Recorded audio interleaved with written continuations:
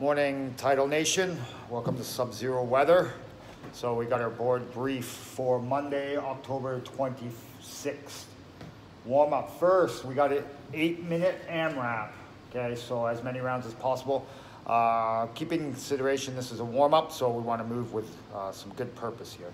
We got 20 jumping jacks, 6 180-degree squat jumps, 20-second hollow hold, and 5 for the dudes and 3 for the ladies, Russian push-ups. So a couple new movements in here that you might not have heard of. So check out the links on SugarWOD. All the stuff is there currently. All right. Then we got some skill work. EMOM, every minute on the minute for 8 minutes. Okay. Minute number 1, we are going to do strict handstand push-ups. 3 to 9 reps. Good variation in there. So should be able to get everyone's stimulus. Okay. Keeping in mind we want about 30 seconds break.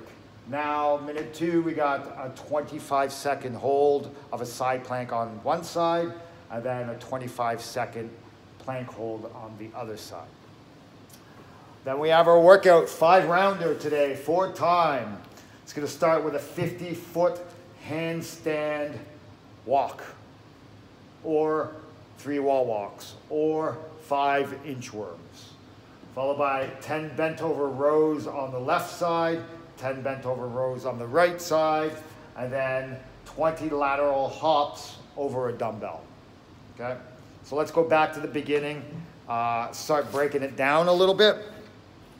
So our 8-minute AMRAP, we got jumping jacks. If we're not able to jump for any reason, we got a little bit of an issue with back or knee or something like that, we can throw in some mountain climbers. Okay. 180-degree squat jumps. If we're a little bit newer, we're not sure what's going on with the squat jumps. Squat with a vertical jump after is okay as well for scaling options. Or something a little bit different is to do pause squats at the bottom for 2 seconds and really thinking about good posture.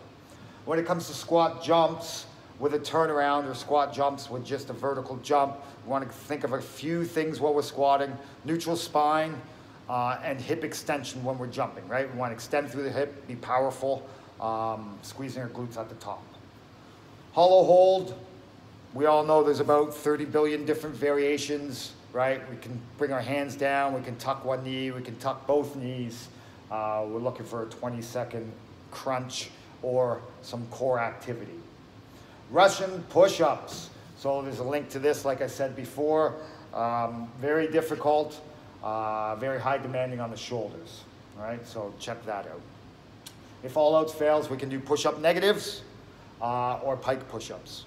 Okay, moving on to our skill portion. Move sides here. So we got strict handstand push-ups. We're looking for 3 to 9 reps. We're also looking for at least 20 seconds, maybe 30 seconds rest between rounds. And then we got side planks. Okay, so very labor intensive on the shoulders for this portion of the skill work. If we get some handstand push-ups and we need to scale back, we can do all kinds of things. We can do strict negative push-ups, pike push-ups, nose to toes, feet elevated push-ups, and push-up negatives from our knees if we need to. So we got all different variations for scaling options for that. Side planks, side plank on each side, 25 seconds each side. If we're having trouble with just the RX version, would be both feet stacked on top of each other. We can put one foot out in front of us or one foot behind us, the top foot, to support us a little bit more. Or we can put our knee down, okay? But a couple things we want to think about is being broad across the shoulders and the chest when we're doing the side planks, and our glutes activated as well as our quads activated to make a nice strong position. Okay, moving on to our workout. So we got 50-foot handstand walk. If we don't have anywhere to walk and we're doing an at-home workout, we have wall walks. Okay, you're gonna push yourself up the wall, come to a good position of a nose and toes, walk ourselves down the wall.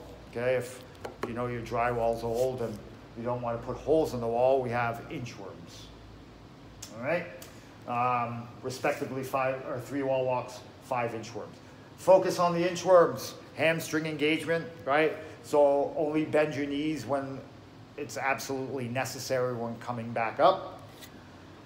Bent over row. So if we are doing bent over rows, let's make sure that our back is nice and flat and we're not doing too much of body English, aka a kipping dumbbell row, right? We want to keep nice and still, pulling that elbow straight back, trying to put that dumbbell in your pocket, right?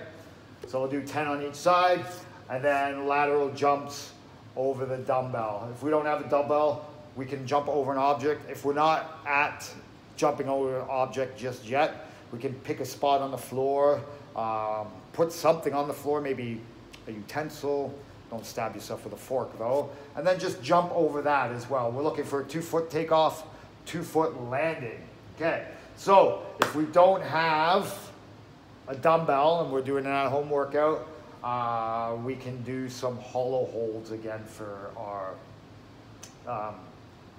our bent over rows. And then let's do that 30 seconds on, 30 seconds rest, and then another 30 seconds on for each side of the dumbbell row.